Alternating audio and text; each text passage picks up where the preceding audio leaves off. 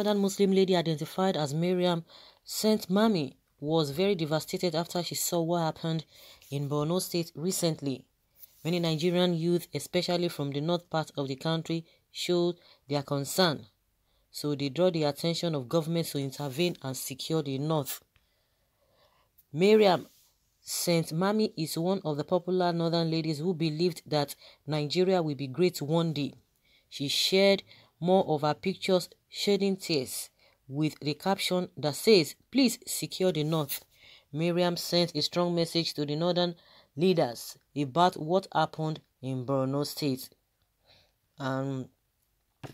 So it's hurting, it's painful. You can really check her out and what she posted and what she said on the post she shared on her official Instagram account. She really wants them to restore the peace in the north. The least you can do for us is to secure our lives. Please, northern leaders, do something. This can't continue. Oh Allah, please have mercy on us. Please, our northern leaders, do something. Your children, family and friends are dying. The north is bleeding. Please secure the north. Okay? Northern Nigeria was an autonomous division within Nigeria, distinctly different from the southern part of the country, with independent customs, foreign relations and security structures. In 1962, it acquired the territory of the British Northern Cameroons, which voted to become a province within northern Nigeria. Wow, so guys, in my opinion, I think they are not serious. Once if it hits them so hard, they know what to do. I'm sure it's just starting. They've just started feeling it. If they feel it, if they understand what is going on, if they understand what it means to lose people, I'm sure they will not be here. Maybe one of them coming out, one after the other, and be, skeletally. Few of them, but majority of them, they don't even understand what this lady is talking about and what the southern part of the country, the southerners are talking about. Most of the time, I always say that the southerners are the ones, they cry more than the bereaved. You're just crying for people who do not even understand what you're saying. You're just crying for yourself. You're just shouting, for yourself. They don't care. So until people have said, until these people begin to hold their leaders accountable, because this idea of forcing it down their throat, is it forcing it down their throat or using it, trying to force them to understand, to make them believe that, oh, they are born to rule for what? Are you gaining anything? And most of the people, of course, it's the same northerners and the people from the southwest. Not all of them, majority of them always come out to say people they don't know how to play politics. Who are the people playing politics? They are playing politics with your life, and you are there happy. Those who have been holding the country to stand still, those who know how to play the games, even the Jagaban that is the professor of politics now. Do you see what is happening to him? Do you see the kind of trick they've thrown him under the bus? They've thrown him under the bus. And now there's no written agreement between himself and the northerners, even Buhari himself, that after Buhari, he will be the one to go. It was just a gentleman arrangement, and see what they are doing. And you say you know how to play politics. Even if this man becomes president today, if Tinubu becomes president today, how is it going to affect your life? They are there enjoying themselves. You are there. During the NSAS protest, he saw he ran away. We didn't see him. Wherever he went to, whether he went to hide or whether he was inside the hole, it's none of our business. All we know is that he ran away. He ran away with his son. Did he care about you? You that you're always fighting for him. You that you're always defending him. Did he know you? Did he tell you anything? The only thing he told you, say he's still the Jagaban. Whether you are dying or not, he's still the Jagaban. And you are telling me that you people know how to play politics. What kind of rubbish politics are you talking about? See Fayose there. Fayemi there. Aregbesola, all of them, they are enjoying themselves with their family and children. Oshibaju, all of them, they are enjoying themselves. No matter how bad it is, you are just pitying them. Oh, this one is not being given appointment. Oh, this one is relegated. That does not mean that they cannot feed their children. That does not mean they cannot put food on the table. That does not mean they cannot go to they cannot get the best of service in this world, not in this country alone. And you are there fighting for them. So of what use is there of them being in power? Now this one is crying now. So it is not politics now. They know how to play politics. Their person is in charge. Their people are in charge.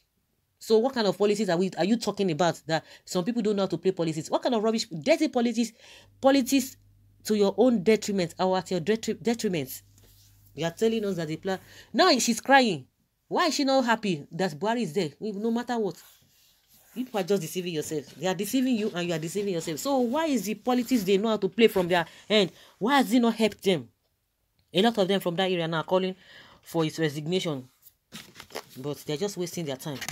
They will get everything. They will enjoy everything to the fullest. Hypocrites, shedding crocodile tears, organize protests like Aisha Yusufu. If you are not a coward, that is how God will continue to punish you in the north, because you thought your plan of overrunning Nigeria was going to work. In fact, before Buhari leaves office, these Boko Haram and bandits will fish the northern leaders and elders one by one and do the same thing they did to these farmers that experienced this unjust treatment.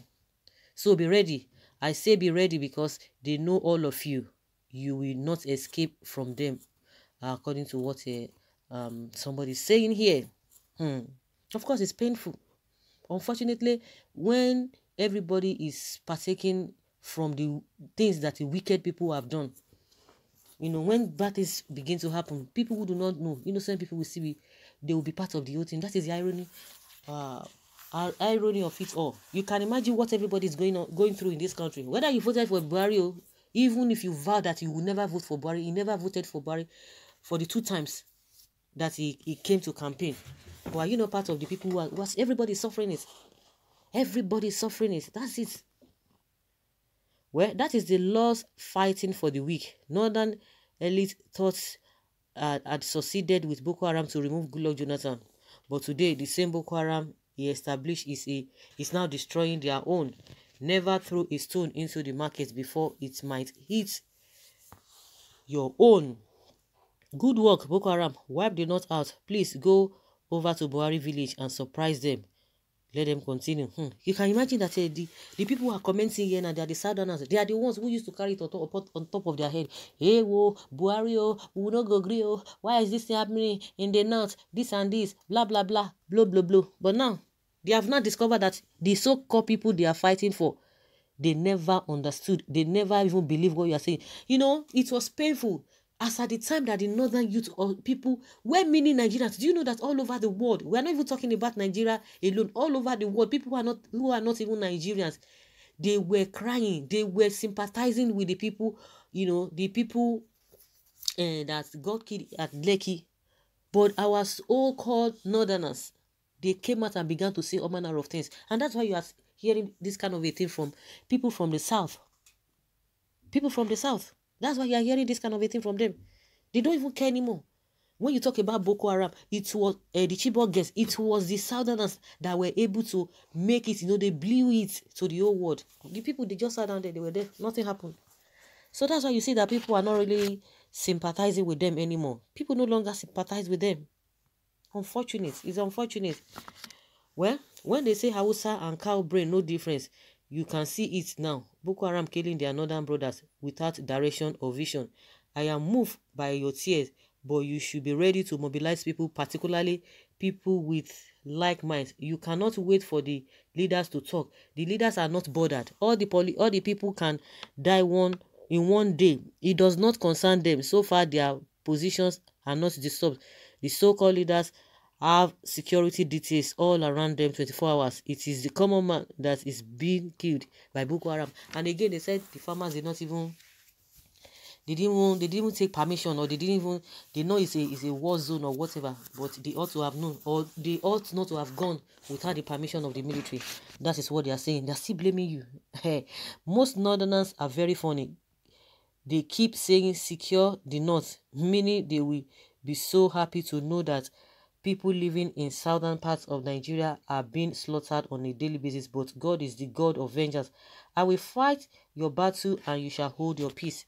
So guys, let's hear your opinion concerning what this lady has said. Thank you.